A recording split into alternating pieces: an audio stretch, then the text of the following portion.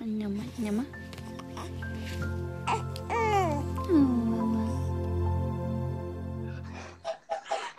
Damn. Knock them the hell out. I told you she'd put a knife in my fucking back like a steak. On national TV. On national TV.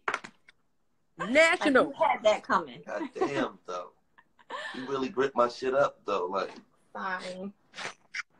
Should be doing anything and be capping these fools up. I'll be like, y'all gotta chill with that, because the stuff that comes with it after, not even the stuff that people see. When you married, God be like, people don't understand. That's some different stuff. You can't. This how I be. I like, yo, I can't disrespect him because God gonna deal with me. And you don't know that stuff could visit my kids, and then my kids don't know how that stuff. Or you know what I mean? You don't know what that. That's hard because you know, like especially when you have children, because it's not just affecting you, but your kids. You know, they're old enough. They're on social media. They see it, so it's affecting them. My kids was watching it when we came in. We had just flew back in from LA. Yeah. And I heard it on. I was just like, what y'all was? They said we watching Marriage Boot Camp. Yeah. And so when they saw that part, I asked my son Justin. That's who's on my song The Plug. Yeah. And he was the one on Love and Hip Hop. Was like, Mom, I was on the internet because he searches our name. Yeah. He's the stalker. He was like, it says Dad is cheating on you. And so I asked him yesterday, I said, when you was watching Marriage Boot Camp, you so happy? He was like, yes.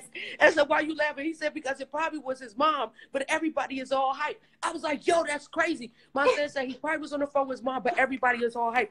I said, how do you know everybody all hype? He said, because I be on Instagram and I see it. So that's why I'm just like, my 10-year-old see it and he can read fluent, and we don't play about education. The baby can read. Yeah. So I'm just like, they see this shit. So that's what you want your kids to see. Do you want me to do some nut shit for them to see? And I could cancel all of this shit out and it would be lit.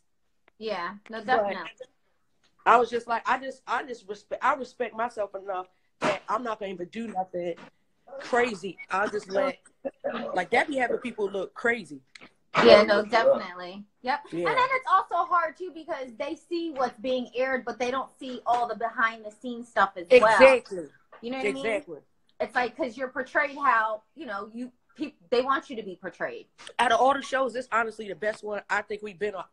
I really like the dynamic of it. Yeah, because I feel like just watching, like I see like growth between couples. Like it's fun to watch. Mm. Yeah, no, I love the show. wow, they offered us to be on it. You want to go on there?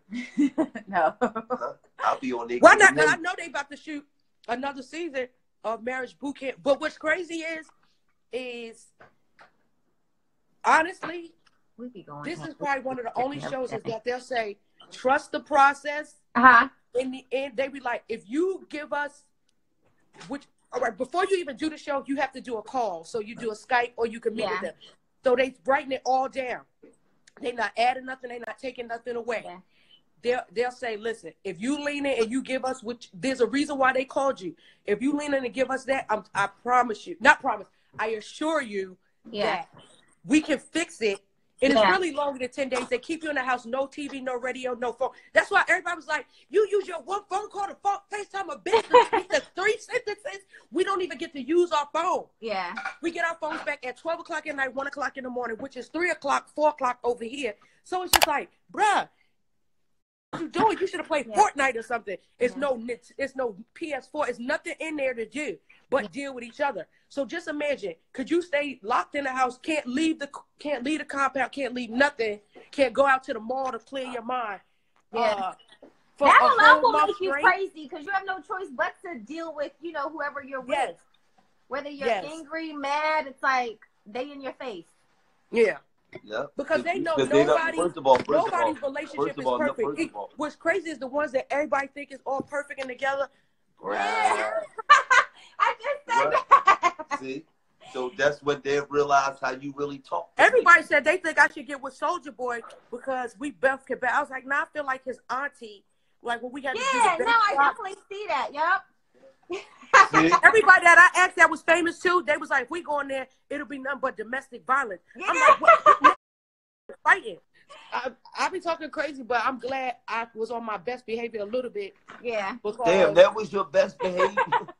Yes, that was one of my best behavior. You was chilling on there for the most part. You was chilling on there for the most part. I was because I had to smoke so much weed. The days that we didn't have none, that was the days. I think I think I had it smoked with the part where I push them. I don't remember where, but I gotta go back. Once it come on, I can't wait to see what I was doing because like it'd be a part where you just wild out. Like everybody went crazy at one point. And they said if you don't have some type of breaking down, then you might be a sociopath. Yeah. If you don't have any type of empathy or no type of sympathy or no type of like, damn, like I gotta fix this or what can I do? Yeah. If they don't make some type of effort, that's a sociopath, and they have so much PTSD, trauma, stress, and things going on. They're not even physically or emotionally or humanly possible to even be with another human because they have no remorse.